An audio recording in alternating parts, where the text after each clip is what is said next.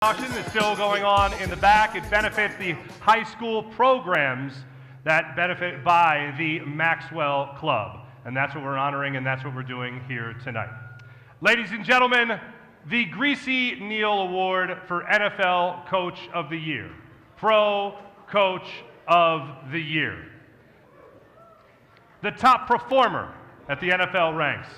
Named for former Eagles coach and two-time champion Earl Greasy Neale, who won back-to-back NFL titles in 1948 and 1949. He was inducted into the Pro Football Hall of Fame. And here to present tonight's Greasy Neale Award is a sports writing Hall of Famer in the NFL, an analyst, the godfather of Philadelphia football, WIP Radio, NBC Sports Philadelphia, and it's unanimous, the nicest human to ever human, Mr. Ray Didinger, ladies and gentlemen.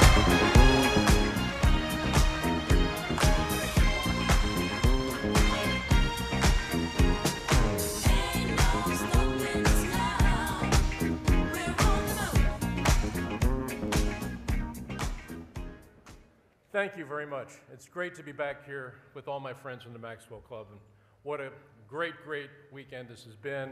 And thank you to the folks at Mohegan who have made us feel so welcome. This has been a great, great experience. Tonight, the Maxwell Football Club honors Nick Sirianni with the Greasy Neale Award as NFL Coach of the Year. It's fitting because Greasy Neale and Nick Sirianni have a lot in common. They both broke into pro football as players in Canton, Ohio. Greasy Neale played for the Canton Bulldogs with Jim Thorpe. Nick played for the Canton Legends of the Alliance Indoor Football League. Greasy made $25 a game. Hopefully Nick made a little bit more than that. Greasy Neale and Nick each worked their way up the coaching ladder at various small colleges and finally got their chance to be a head coach with the Philadelphia Eagles. They both arrived in Philadelphia as virtual unknowns, but they built winning programs by daring to be different. Greasy bonded with his players by playing cards with them on road trips. Nick challenged his guys on a basketball court. Unconventional, but it helped build team chemistry. Greasy was the first pro coach to fully commit to the T formation. And if you look at films of those championship Eagle teams of the 1940s, you'll see an offense that was way ahead of its time. You could say the same thing about the current Eagles.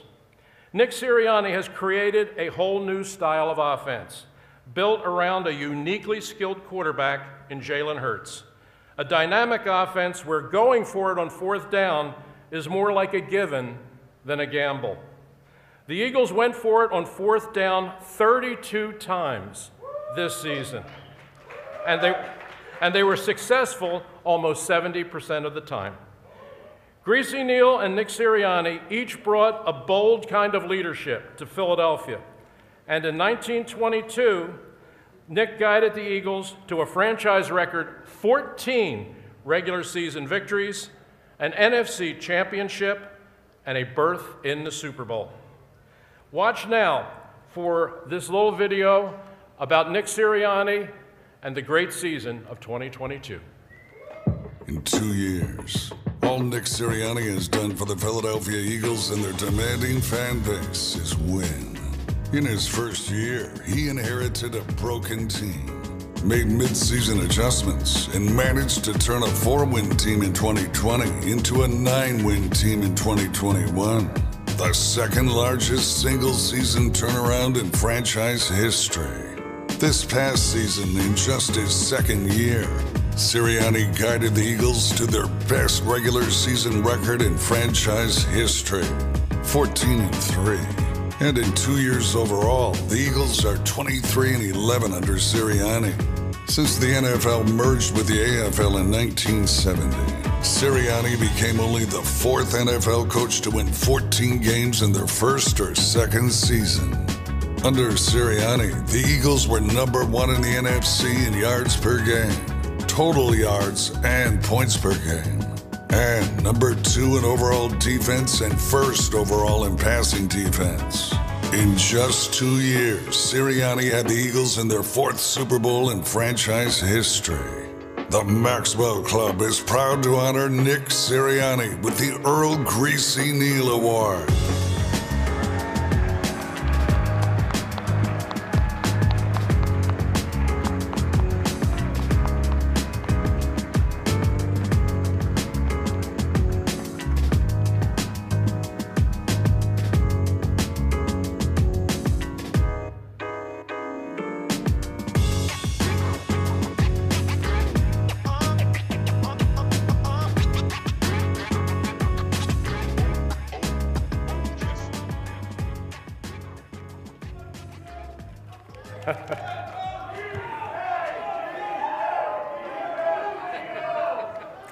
Well, thank you. I'm blessed and honored to be here, and I'm looking at the names on this list of who've won this award, and I see Bill Belichick, Andy Reid, Tony Dungy, Dick Vermeil, Chuck Noll. I'm very honored to be on that. Thank you, Mark Diano and the Maxwell Board of Directors.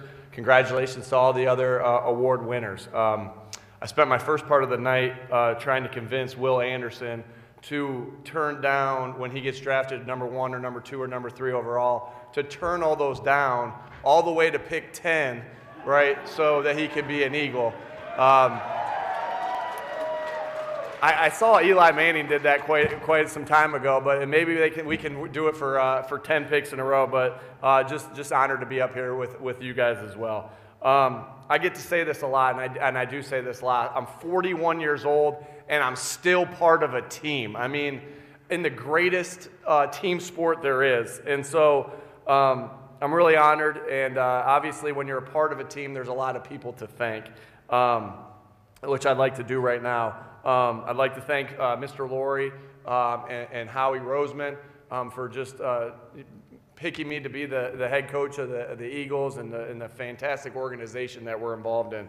And then the support staff that we have over there at NovaCare back in Philadelphia. The support staff's unbelievable. 2 of the guys are here tonight with our head of security, Dom, Big Boo. He's the best. He's always serving others, and I really admire him and value our friendship and what he does for the organization. And Bob Lang, who is also here, who is the head of media. And you guys saw my first press conference. Wasn't so good. Bob's done a great job of getting me better and preparing me each week. One thing, I've got to meet Coach Mack Brown. Talked to Coach Willie Fitz too, and they'll be able to agree with me on this. And one thing I say to our staff before the beginning of draft season, I say, hey guys, come in here. You want to know what the secret to good coaching is? Get good players. And and 2 of them are here tonight. We got great players, Jalen Hurts and Brandon Graham, both captains. So thank you to all the players, especially those 2 guys that are here with us tonight. They're great leaders. They're great people. They're great football players, and they're just going to keep getting better because of who they are as people. I've had a lot of coaches in my life that have helped me get to this spot. Frank Reich, Larry Karras, my brother Jay, and Mike Sirianni, who are both coaches. And then the best coach I've been around, my dad, Fran Sirianni, who's here with us tonight. He taught me how to be physically tough, whether that was being physically tough, whether that was fighting through food poison to make sure that he made me fight through food poisoning to make sure that I was doing what I needed to do in the triple jump, long jump, or mentally tough, Dad, with with watching you fight and beat cancer 3 times. So, thank you. My mom's also here, and I want to thank her. My mom and dad, what's special is they've been at every single game that I've ever played or ever coached in. For the most part, there were some times in San Diego they didn't get to every game, but that's rare. And my mom will be the first one to tell you when my dad was coaching, she'd be the one playing catch with me out in the back. And then to my best teammate and my best support staff that I have in my life, my wife, Brett Sirianni. she's moved everywhere. We've went from Kansas City to San Diego, right, to Indianapolis, to Philadelphia. So you can see we've went all over the country. I'm not sure I thought she was going to actually move with me from San Diego to Indianapolis when she got off the plane and it was raining, but she did, and she gives me tough love. I like to tell this story when we were getting beat in our second preseason game. It was halftime, and New England was beating the crap out of us. Jalen, you didn't play in that game. We didn't let BG. You didn't play in that game either. But we were getting the crap kicked out of us, and they were booing us at y'all were booing us at halftime, and I get in the car. I get in the car with my wife after the game, and I go, "Can you believe that? It was the second preseason game. They're booing us at halftime." She goes, "Well, what did you give them to cheer about?" And so whether it's that or whether it's after the Super Bowl where she's telling me how proud she is of me, I think I cried 3 times that game, once during the national anthem, I think where everybody saw, once after we lost, and then once when my wife told me how proud she was of me. And so thank you to all those people. And hey, I just want one. E-A-G-L-E-S, Eagles. Nick Sirianni!